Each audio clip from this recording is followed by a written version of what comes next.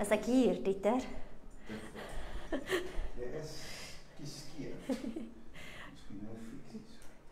Good afternoon. Welcome to our Thursday Live. If you would know what lengths we go through to be here on a Thursday, yeah, you will just love us more. I'm Nadine Vosloo, better known as Mama Tjhoko, and you are actually with me on a building site. We are busy renovating an Airbnb to make it beautiful, and I'm going to share some tips and tricks of paint techniques that we use in the space, and you will be part of this journey for the next few weeks. So actually at the entrance of the flat, I'm busy applying this technique, but I had to, due to drying time of paint and seeing that I'm working at a coastal area, drying time just takes so much longer, so I had to prepare a wall here for you, and then we'll take the next steps to the actual space where this technique will be applied. Welcome to wherever you are watching. Sit back, relax, enjoy. We are going to be creative together. Ask the questions if you have any. Either myself or the team on the other side of South Africa will assist, and let's be creative together. I'm working on a wall space, and I know that my wall has previously been painted with a PVA, an acrylic water-based paint. And due to the fact that there's an existing water-based paint on my existing walls, I can now just start being creative.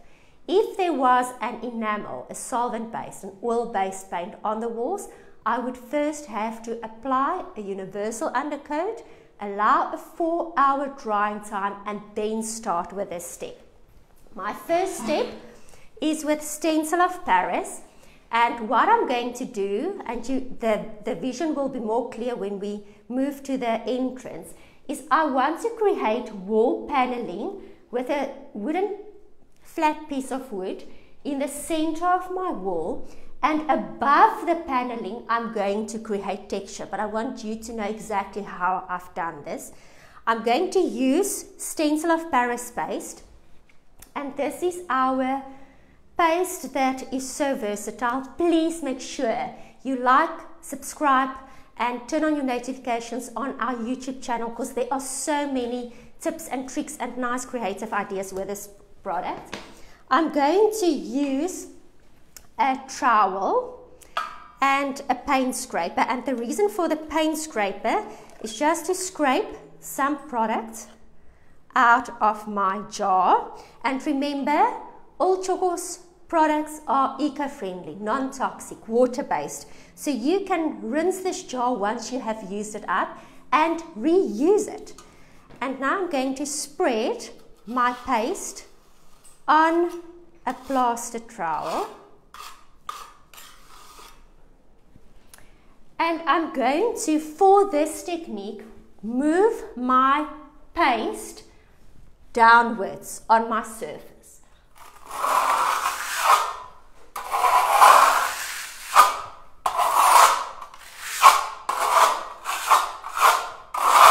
So tip, I do want to create texture. I do want to create unevenness. You will see later the reason for this. So thicker areas, thinner areas, don't be perfect with this. You don't want a flat plastered surface. And also the reason why I've selected this technique is the wall that I'm working on has cracks at the top of the wall, and this is easier to fix than trying to plaster it perfectly.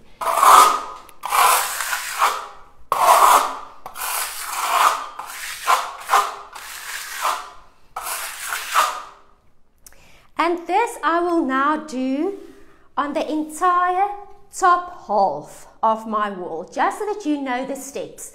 You don't need to see how I'm doing the entire wall, as long as you know how to do that. Next step will be to allow for the stencil of Paris to dry properly. It sets rock hard.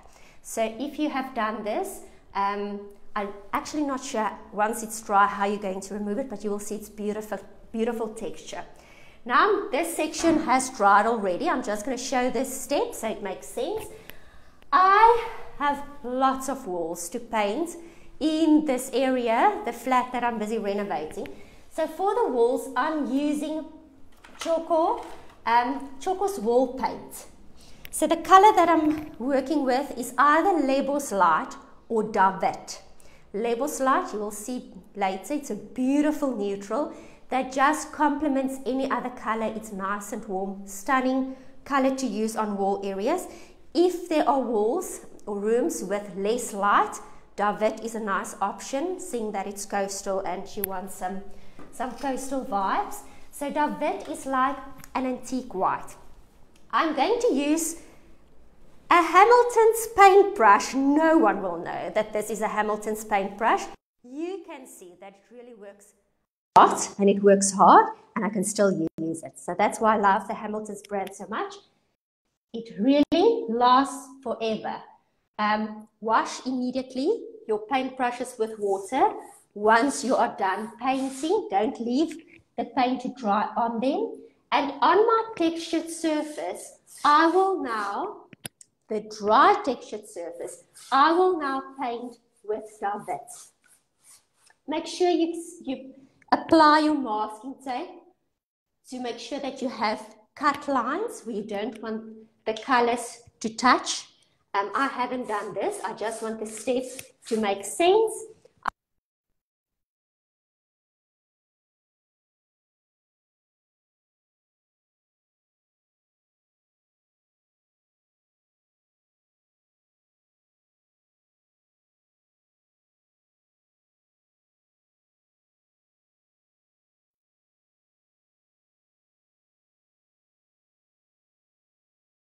Your presence, and Dieter is assisting me with the renovations in the flat.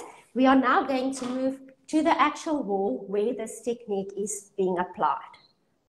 Okay, walk with me, no judgment. This is a building site. We have removed the carpets.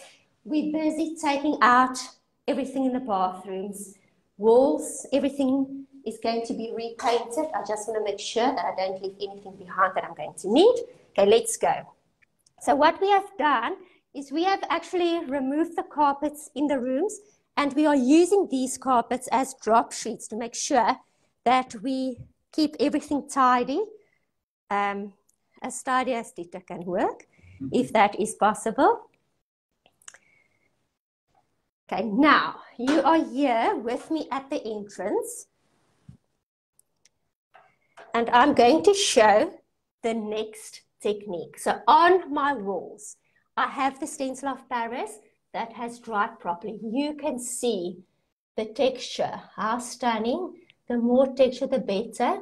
I have applied 2 coats of the Davet in the wall paint. My paint has dried, and now I'm going to continue with the next step. I'm going to work with a color, Vineyard Stone. There's my paintbrush. So the color I'm using next is a Tjhoko Paint color. Lovely also to work on walls, especially if you are going to do paint techniques and you just need a lick of paint. Even a 250 ml in the Vineyard Stone color would have been more than enough for this wall and the technique I'm going to apply to it. I am going to need a paintbrush. And it doesn't need to be a new paintbrush. It's a paint technique. You can see it has worked hard. I have a paint tray. I have decanted some of the Vineyard Stone. You don't need much in the paint tray. And together with that, I'm going to need a damp mutton cloth. So you can see equipment that has been used. We're working hard. Okay, so mutton cloth.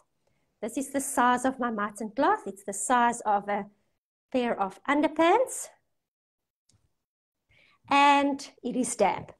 Tip, I'm folding my mutton cloth so that all the edges are folded away, nicely tucked onto the palm of my hand, and I flatten it with my free hand.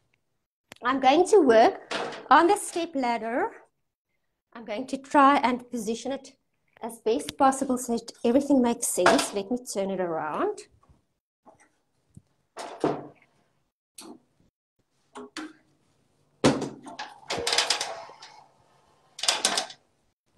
I'm going to put my paint at the top.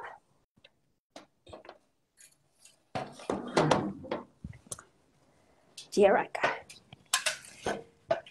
Now, in the past, we have done numerous tutorials on a dry brush technique, and this is exactly what I'm going to be using now. So it is a dry brush with paint evenly distributed on the edges, but I use my apron. You don't need to. You can see I have that one spot where I dry excess paint. And now what I'm going to do, my plaster work with a stencil of Paris was done in a downward movement, and I'm going to do the same with my dry brush technique. So I move my brush down, and you can see it's light movement, little paint. I do one, I can turn it around, and Dieter, is it nicely visible? Yeah, best camera work ever. Okay, Dieter says he does the best camera work ever. At least that's one thing that it can't get full of dust when he stands still and does some camera work. Now I take my damp cloth. You can see the lines. And what I do with my damp cloth, very light pressure, I just wipe down.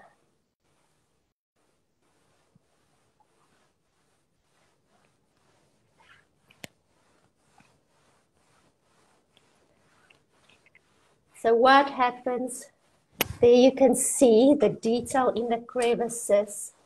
And rather start with too little than too much. You can always add a next coat, should you want to add more.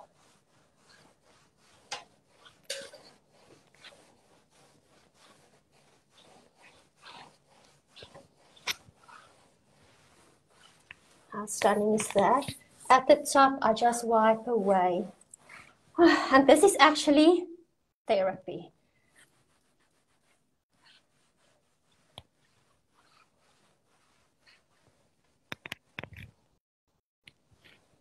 And I'm going to do one more so that the technique and the step makes sense. Just dip the tips, the edge of the paintbrush in the paint. I remove excess on my paint tray. I even remove more on my apron, rather too dry than too wet. I drag it down on the texture from the top to the bottom. And I can go up again. Put down. I'm still working with the same cloth and I'm standing in the air. So exercise is a good thing, but you don't always need it. So if you can stand still in one place and just make life easier for yourself, why not? Can you see how beautiful this is? So it's a dry brush dragging, washing technique. Oh, it's beautiful. And then if you want to be creative and just do certain areas maybe a little darker than others, you can brush more, you can brush less.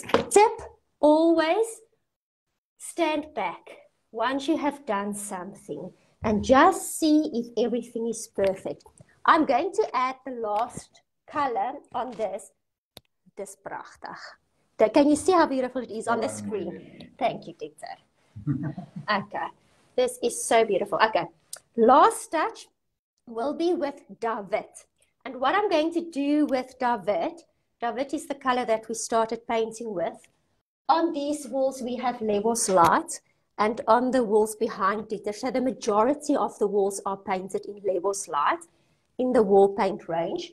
And then here we are working with David, Vineyard Stone, and now I'm going to repeat David here just to show with a lighter color how you can accentuate detail.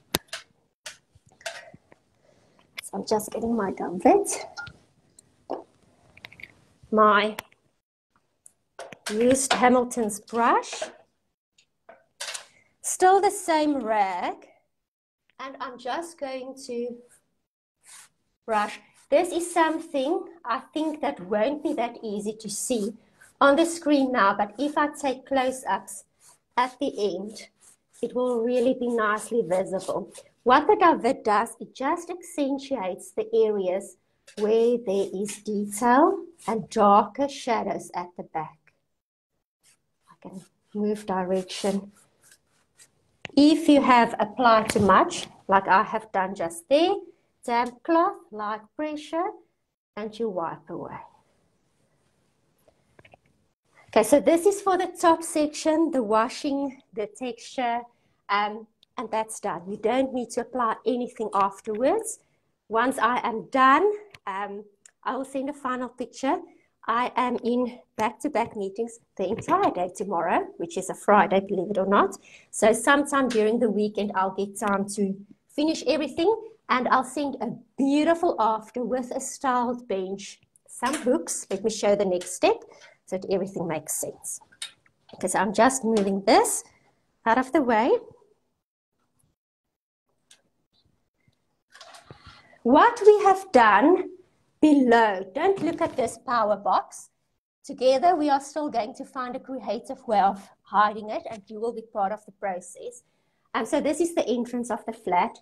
We have attached a 114 millimeter piece of pine here. But before I move to the pine, I'm going to show and describe the paneling. So these are pine strips, Nedita. Cover strips. Yeah. Cover strips. So if you go to your hardware store, that is what you ask for. I have used a Ryobi jigsaw, something that's easy to use, that you can use, and I've just cut it according to size.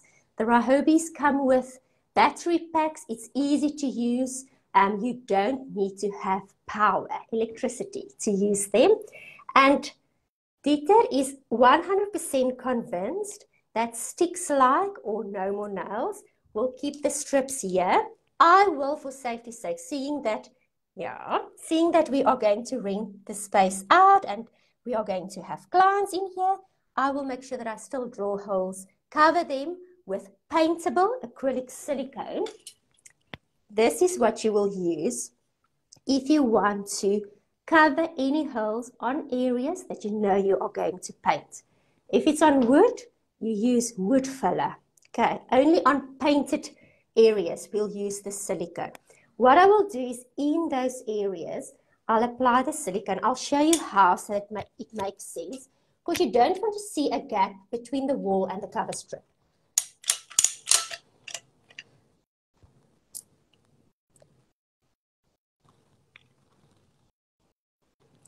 Just going to do a section like that.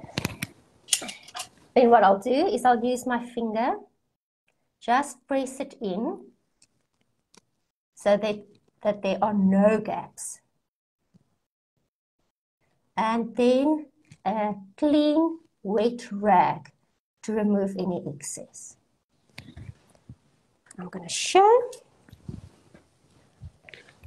And you wipe away with a rag.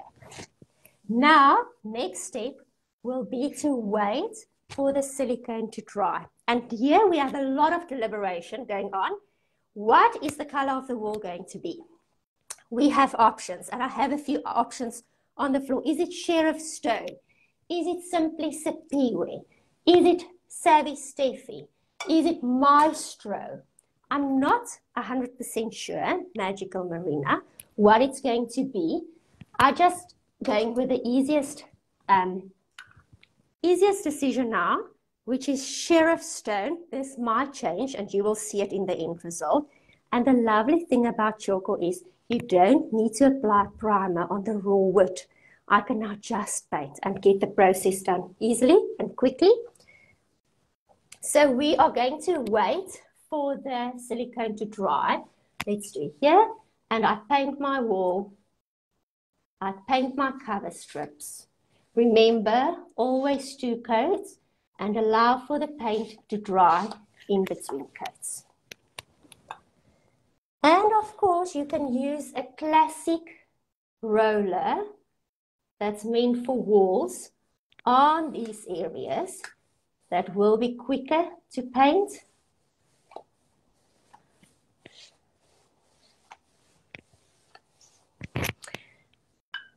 This is the happy part.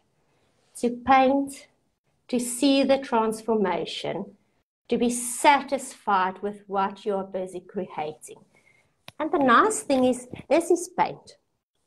You can, in a very cost-effective way, change the color at a later stage as you see the trends change or your interior changes. Very important, I'm a maverick painter now here, is to always make sure you have drop sheets and cover everything with masking tape. Like I said, our day was jam-packed and full of surprises. So just clean up everything. And then I'm going to paint the entire section at the bottom, the strips included in sheriff stone. I have a beautiful vintage bench that will stand in front of this wall that will just be beautiful. So now we have some excitement at the top and something very subtle happening at the bottom with a paneling that's easy and a quick way of transforming a wall into a focal wall. So if this makes sense, all the strips will be painted. I'll make sure that all the cut lines are perfect. And just for the last bit of inspiration, this is pine.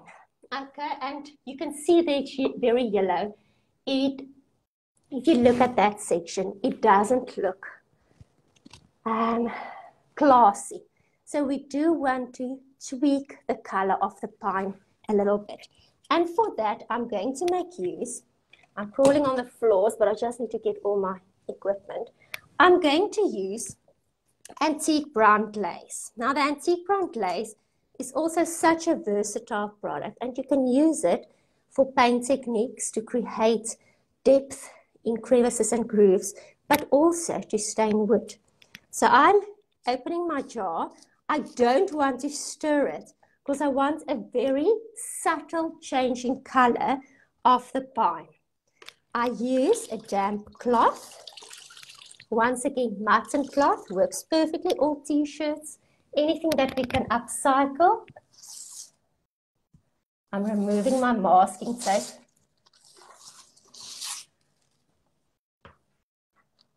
Don't get it there. And the first step will be to wet my wood with a damp cloth. So I'm just wiping some water on my timber. The reason for this is you want an even stain on your surface and an even distribution of the color of the antique glaze on the wood. And I'm just going to dip my cloth in the antique glaze. I haven't stirred it. I just want a subtle change. There's colorant in it that sits at the bottom because it's heavier than the rest of the content. And I take my damp cloth and I just wipe the glaze onto my pine. And now remember, we can always make it darker. So once it has dried and you feel the color is too light, it's more easy to just add another coat and make it darker than to sand away and get it lighter if you feel it was done too dark.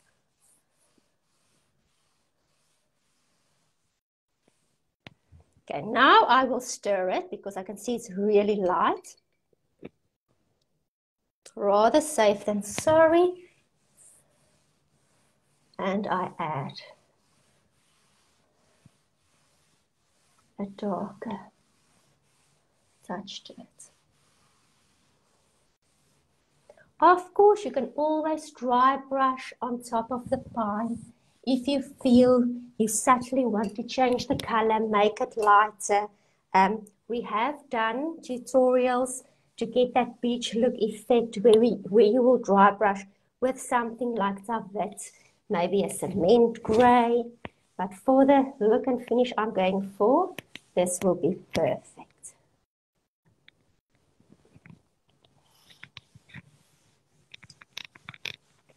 So no one will know that this was a very cheap, with respect, piece of pine, and I'm changing it to look completely different with a few drops of antique glaze. Okay, you can play until you are satisfied with the outcome and what you have achieved. And then a last thing I'm going to add is I'm just going to put these hooks on top of the areas where there are screws that we've drilled into the wall and to hide the screws. So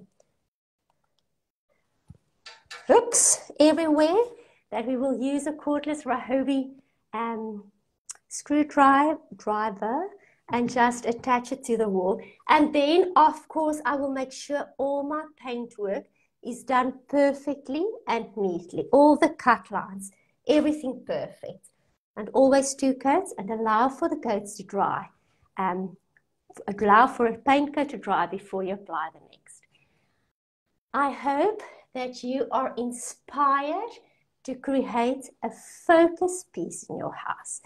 And for the next few weeks, you will be part of my journey in revamping a space from top to toe. In Afrikaans, we say, van die kroontjie tot die toontjie. So if you're not Afrikaans, this is an Afrikaans saying that you can learn for the week. And then I just want to say to every one of you, I had a blast last week in Cape Town. And I met so many amazing people, colorful people, creative people. And I realized how blessed I am to do something that I truly love. I hope that you have found some inspiration today to create color and beauty in your own space, and that you will never let any moment pass you by not to create. Inspiration, so always make sure whoever crosses your path that you give that person inspiration, love, and just true appreciation for the small things in life. Those things that matter the most. Till next week, love to you all. Stay creative. It's the last stretch of the year. We are all tired and exhausted, but I hope that creativity will give you the oomph that you will need to finish this last bit of the year and stay focused. Till next time, love to all. Bye.